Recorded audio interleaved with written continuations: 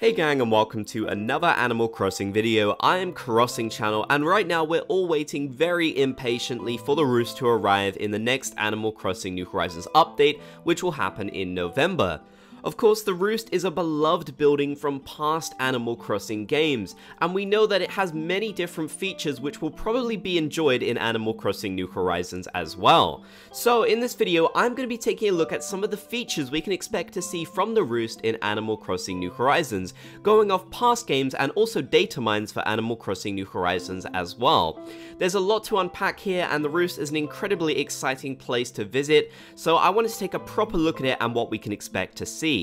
Now, if you're unfamiliar with the Roost and what's so special about it, basically the Roost has been a place where you can go to pick up coffee from a character known as Brewster. You can also meet other villagers and oftentimes special characters there as well, and it's just a nice spot to kind of chill in. It's a really relaxing kind of getaway from the hustle and bustle of the rest of your island life, so it's a pretty cool place to go, and by going there every day you can develop a pretty good friendship with Brewster, who in my opinion is one of the best Animal Crossing characters of all time.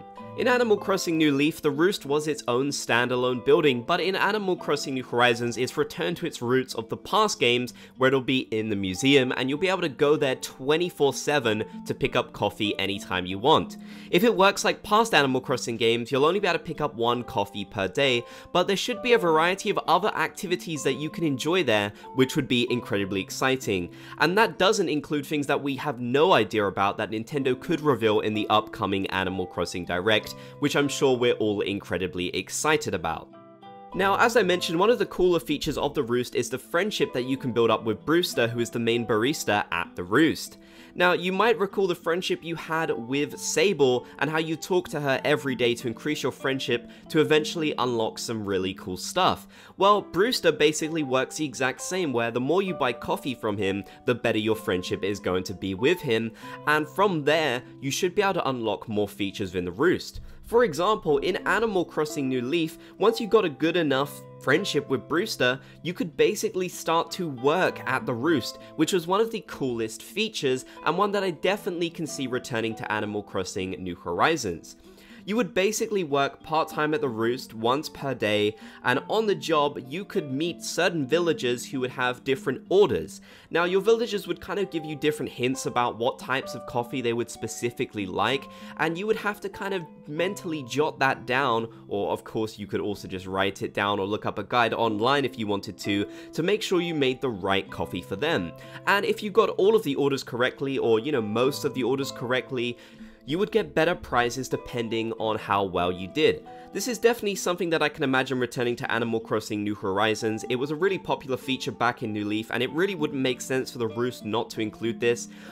This would mean once again that villagers would all have their own independent choices for what coffee they wanted, which would be really cool, and I'm sure we'll see a lot of guides when this eventually happens, so that people can make sure they make the right orders every time. Of course, you can just wing it, but you may not get as good rewards if you don't do all of the coffee orders the best that you possibly can. Another really cool part of the Roost is this is where you could meet special characters when they weren't doing their regular jobs. You can see the special visitors list from Animal Crossing New Leaf. This is coming from Wikipedia, so big thanks to them for their resources on this. And you can see that some really cool characters that we can't currently see in Animal Crossing New Horizons were visiting the Roost back in Animal Crossing New Leaf, and they could do something similar here. In fact, it was data mined that Rover had some kind of dialogue connection to the Roost, so it definitely seems likely that at least Rover and probably other special characters will appear in the Roost. And in fact, this could be a fantastic way for them to introduce the missing special characters from Animal Crossing New Leaf and past games that are no longer in New Horizons and don't really have much of a role. I personally think this would be absolutely fantastic and a really great way to bring back those characters and just be a nice little nod to the past Animal Crossing games. With the data mines showing us this with Rover, it's anyone's guess which characters will actually appear. Of course, we know Rover is going to appear in the Roost at some point, probably on random days of the week like that Wikipedia chart, but the question is, will it just be special characters you can already see in Animal Crossing New Horizons, let's say the Dodos and maybe Tom Nook and Isabelle, Or will it include special characters from past games like I mentioned? I personally think if it did include special characters from past games, that would be incredibly exciting. I can't envision some of these characters returning to the game full time, like Harriet for example and Porter. I just can't imagine them having any kind of role in New Horizons, even though there are lots of good ideas for them, don't get me wrong. I just can't imagine the developers putting them in as an actual feature, so it would be nice if they did appear in the Roost and we could chat to them on random days of the week. It would certainly make it exciting to go and visit the Roost to see which characters might be there. Of course, your villagers can also appear there and sit down in the Roost, and you can have a chat with them. That means we definitely will be expecting to see more dialogue, which is really exciting. I'm really hoping there's a lot that's attached to the Roost, so that it definitely makes it worthwhile to go there and chat to your villagers and special characters that you may meet there on the different days of the week. By working at the Roost, you could also get coffee beans, which were an item that you could actually sell for a pretty decent profit, and the quality of the beans would depend on how well you did when working there. You could also give them to your villagers to increase their friendship, which is something I could see them maybe play on more in Animal Crossing New Horizons. Maybe the coffee beans would have an even more extreme effect, or they'd do something else. If they do add in the coffee beans, then I think it's safe to say that at least them, or maybe the coffee that you actually get from Brewster, will increase your energy. After all, the boba drink that we got increased your energy, so I can't imagine coffee not doing the same. It would be really cool though if coffee or the coffee beans could actually increase your energy all the way to 10, as of course coffee is known for giving people a really strong surge of energy, so that definitely would make sense. Also, by working there, you can unlock a bunch of different cafe-related furniture, which I definitely see them adding into the game. It would be really neat if you could unlock the Brewster gyroids, which I've mentioned a few times in these videos. I really love them, and if they do add gyroids in this update, then I definitely think we will be seeing the Brewster gyroids as well. Now, I know on the sign for the Roost, it has been speculated that the little sign seems to show houses, and maybe the Roost could somehow implement apartments or hotels or something like that.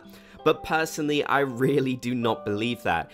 I can't get behind the logic of a hotel or apartments being in a museum, or even in a cafe, let alone that. It just doesn't really make any sense to me. I think it would be a really cool idea, but definitely not attached to the Roost. That would be really strange, and it would make the museum feel way too busy. That being said, it is interesting to speculate about what this could possibly mean. I did, however, see someone say that it has something to do with the temperature of mountain beans, which I'm not entirely sure about, but that seems much more likely to me than them adding in apartments or something similar to that. What do you think though? Are you excited for the Roost in Animal Crossing New Horizons, and which features do you expect to see in the Roost this time around? There's definitely going to be a lot to unpack in the coming weeks, so I'm really excited to see exactly what they decide to do with the Roost, how they can improve it in Animal Crossing New Horizons, and what features they'll decide to bring back.